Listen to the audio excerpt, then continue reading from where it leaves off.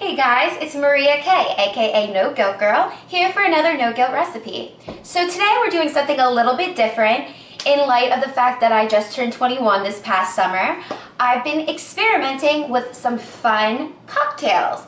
And a lot of us know that cocktails can be not exactly waistline friendly depending on what you order, but I'm going to show you guys one that's fun for the fall, goes well with football, hors d'oeuvres, even Thanksgiving dinner. It's very refreshing. I'm going to be using my favorite wine.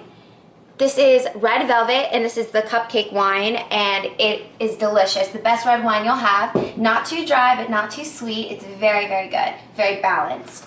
I'm going to be using triple sec. Give it a little bit of a citrusy kind of flavor. A little bit of orange juice here. I leave the pulp in, but that's a personal decision. And I'm going to show you guys how to make this all blended up with some frozen blackberries. So this drink here is called a red wine blackberry slushie. And just because it's not summer anymore doesn't mean you can't enjoy a slushie, because there are some great fall flavors in here. Some very rich wine, red wine and blackberry notes, goes very well with fall type foods. So let's get started. So in our blender or food processor, whichever one you have at home, they both work pretty well.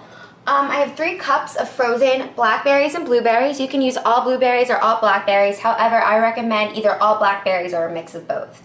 I have a cup of ice cubes here.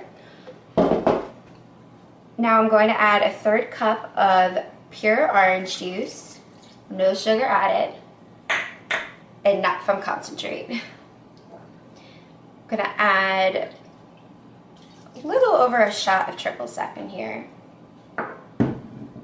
And then I'm going to reach up in here and grab some blue agave.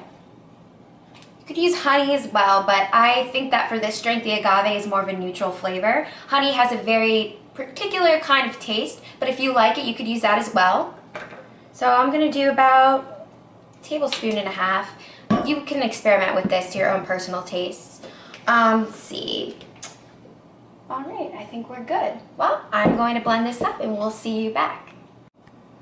Alright guys, so now we have the base of our slushie. We have a nice kind of sorbet-like texture. Honestly, it tastes great just like this if you're not a wine person. However, I am a wine person. So now we're going to add our wine and we're going to blend again to make sure it's extra smooth. I add 3/4 of a cup of wine, which is 6 ounces about. Okay, and then we're just going to add that in there. Just like that. I'm going to bring this over to our blender here.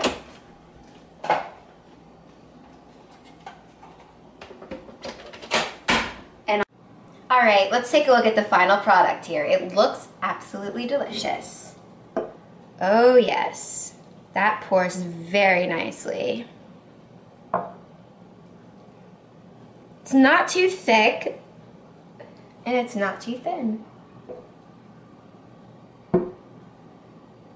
Alright, and to finish this off, I'm going to rub some orange on the rim. And leave it on there for decorative purposes. Okay, then I got these adorable Halloween-like straws, because you can literally fall in love with fall with my blackberry wine slushies. Again, thank you to this amazing wine by Cupcake Vineyards, Red Velvet. Guys, you can use any red wine you want, but this is the way to go. So you guys enjoy your fall and enjoy this drink, and I'll see you next time for another No Guilt recipe. Now I'm here, don't say it's too late to try. The wolf's tears and check your vital signs.